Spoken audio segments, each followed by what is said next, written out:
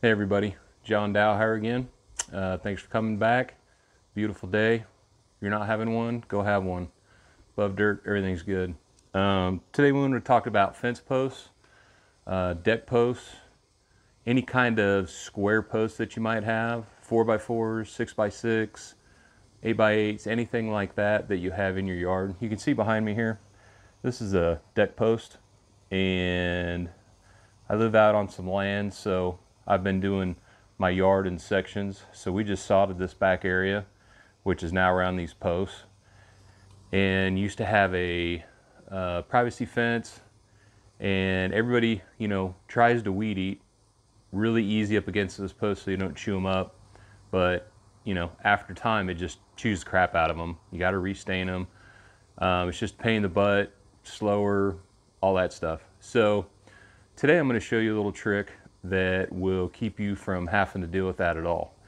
It doesn't take very many items to do it, so we're just going to run through them, and then I'm going to show you how to do it real quick, and then hopefully you can do that to whatever you need. So anyway, so you just need tape measure,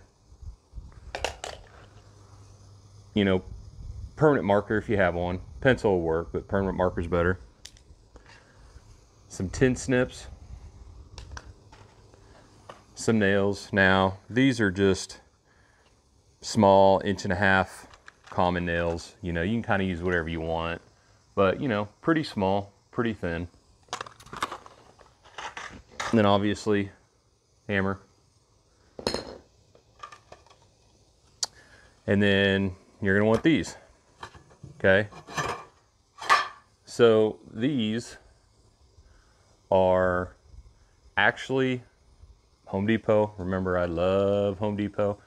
Everybody else is great, love Home Depot. But this is actually back in the roofing section. And the tag on here actually is called out as a shingle step guard. Shingle step guard. I don't know if you can see it or not. But basically, it's just a 90, right? Well, what I figured out is this is 4 inches and this is 4 inches. So you have 8 inches total. So if you have a 4x4 post, you can just put this directly around the post, which I'll show you, and it's fine. But I have 6x6s, so we're gonna have to do something a little different. Now, if you want to go really tall with these, you can, but I like cutting them in half so they don't show as much. The grass almost hides them, so it doesn't look bad at all. But if you want to go high, because you're letting the grass grow high or whatever, you can. But I like cutting them down. But this is just stainless. The reason why I like this is stainless. It's not painted, so you're not going to scratch it up and make it look bad. It's just, once this gets all washed off, this just has crap on it. Once the rain hits this, gets all washed off, it's just going to stay stainless forever. Or galvanized steel, stainless, kind of the same thing. Or this will do the same thing anyway. So what I like to do on these, on the 6x6s, is a little different, okay? So I'm going to show you the difference here. So these are, like I said, 8 inches total, right? So if we had a 4x4, you would literally cover the 4x4 with one of these on one corner and one on the other corner. It would cover the whole 4x4, so you'd only need 2 of these pieces. Nail it at the top, at the bottom on each end, and you just wrap it around. Okay, but we have a 6x6, so we can't do that.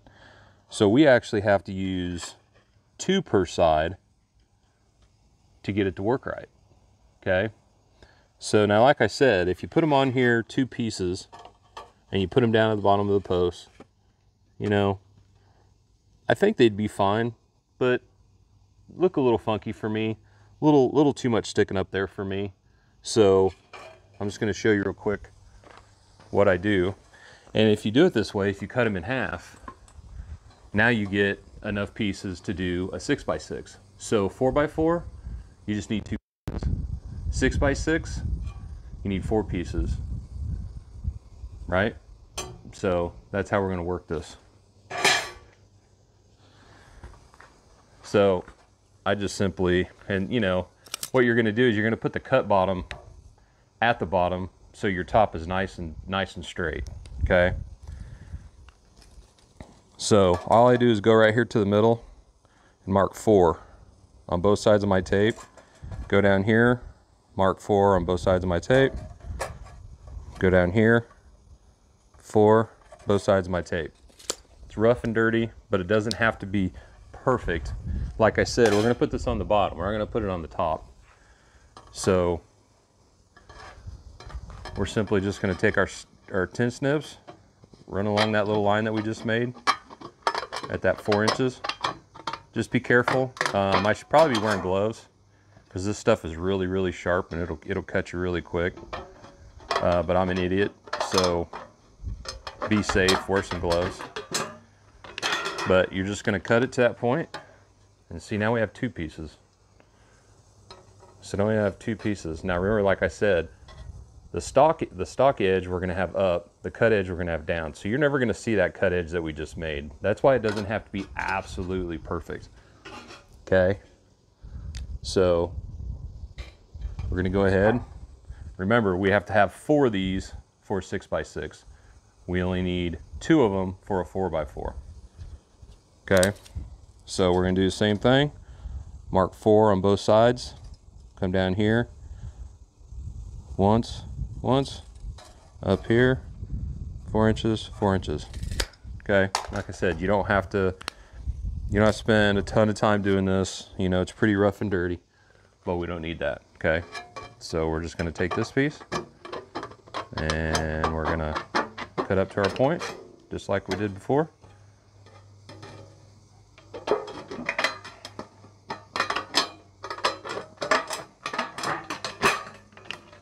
Okay, so now we have enough to do a 6x6.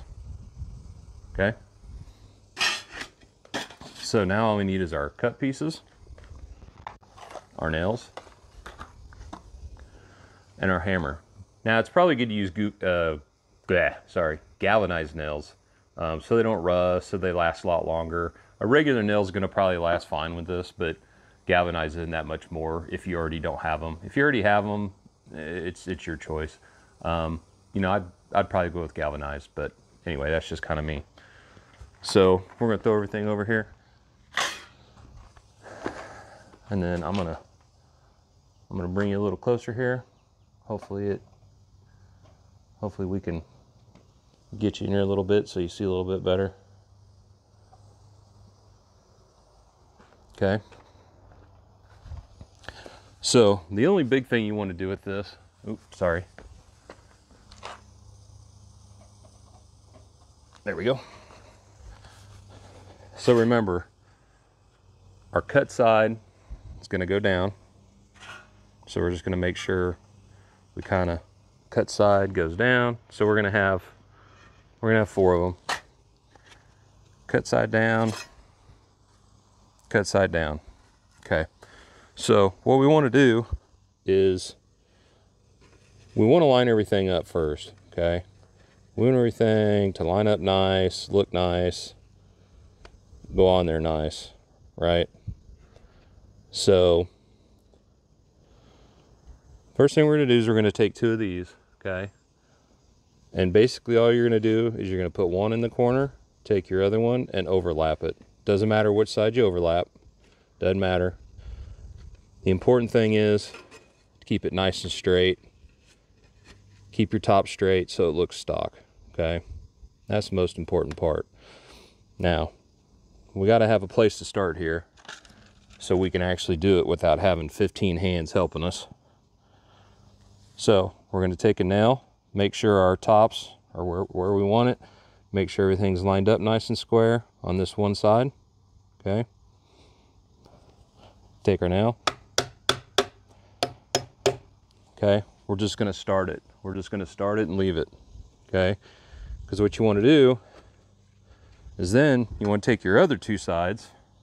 Doesn't matter how you overlap them. You overlap them however you want. Doesn't matter. All we're doing here is making sure everything's straight, okay? So now you can take this side, make sure this top is level, Okay, you're going to take this other side, make sure it's level, and you're going to go to the other side, make sure it's level. Okay, so once everything's fairly level, then what we can do is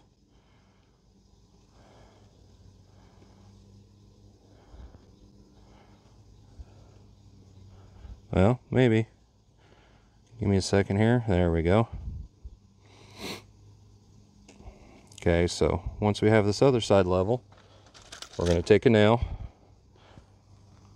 Now, remember, you're going to put this nail where the two overlap, so you only need one nail in that.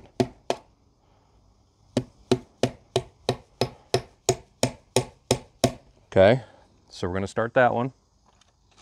And you're just going to work your way around. Okay, it's going to work your way around here.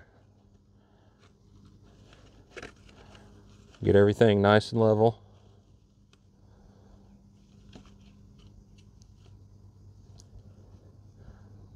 Then you're going to take your nail at the top.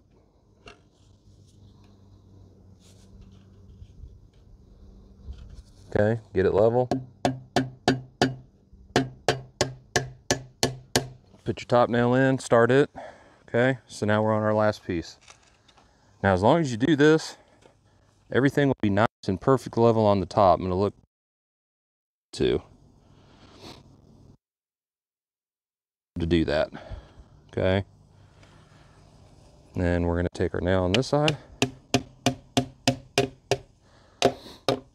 Okay, so now that we have that, now we can actually knock all our top nails. We can knock all our top nails in. Okay. Okay, so now that that's done, we're just going to take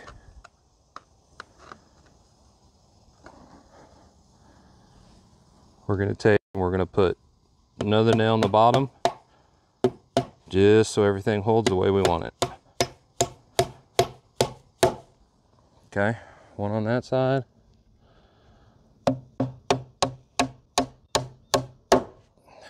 One on that side.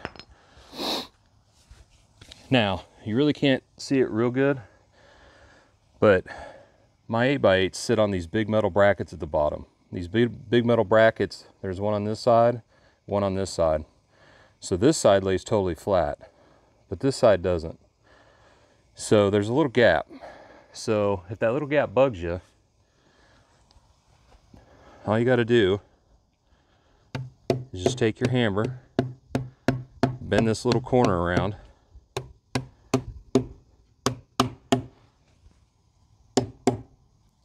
then you're going to come to this side, the same thing, you're going to bend this little corner around, like so. And then if you don't like it here, we're going to do the same thing. We're just going to take this corner, and you just got to hold it as you're bending it around. It's pretty thin stuff, so it's pretty easy to work with. It's pretty malleable, so you pretty much do whatever you want with it. Okay. Then you take this last piece, and we're going to do the same thing. We're just going to push it around the way we want it. Just push it around. I mean, this takes more time. That takes more time than really any of it to do.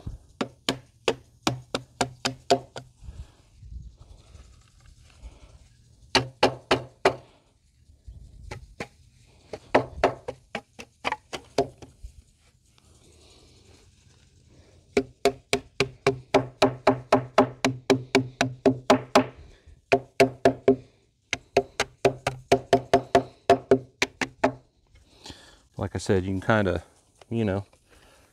make it however you want it.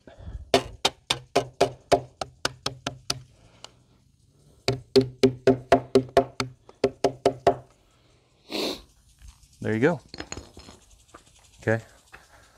So we're going to back you up here a little bit. See if I can get out of your way here.